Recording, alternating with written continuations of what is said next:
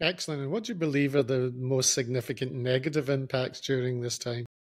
Yeah, I think what we've seen is that some of the things that have been the most negative have been that I think that up until I'll speak about the United States specifically, but I think we could do this worldwide.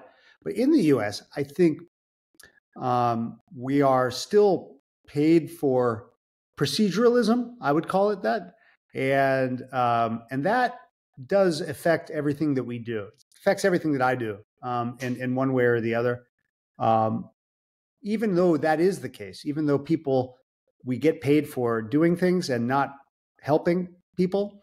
I think that's still, the data are still really promising that you can win in an environment like that. But I think that has been problematic for what we're doing now. I think that's changing too. I think you now have programs, and in our U.S., not just the health ministries, like CMS, but you have other insurance programs that are identifying this and are sort of investing in these sorts of teams. And I think one could win on the widgetized per patient sort of thing, but one can also win on the helping our patients move through the world a little bit better and healing people, getting them into what we call remission, and then extending